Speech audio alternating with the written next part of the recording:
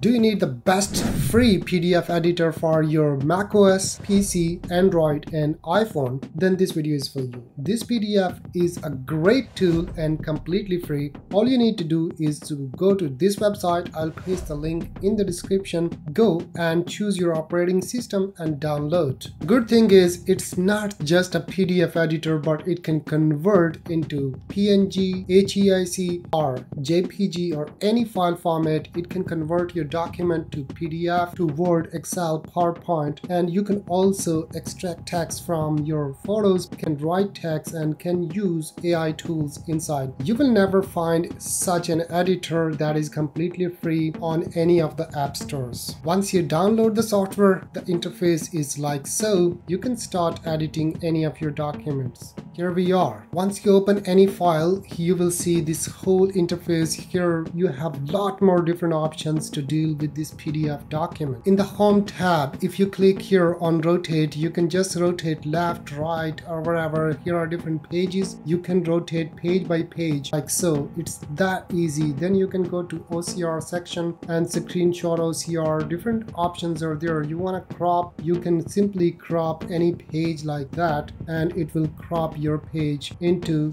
this section. If you want to insert an image, just go insert an image. Let's say I want this photo to appear here, then I can simply drag it here and move it anywhere on the screen. Now you can rescale by dragging from the corners and place it anywhere. So here you want to add any annotations like so, and add any annotations here like that. You want to insert some shapes, easily drag any shape, any circle, and you can insert any shape or circle. In the file and sign section, you can assign a signature. Let's say you want to add a signature here, then you can simply add a signature by going to this place and create a signature. You can simply write your name or choose an image from this place. If you have an image, that will remove the background and place your image as a signature, or you can use the trackpad to type here, for example. So that's not so good, but I'm gonna go for this name.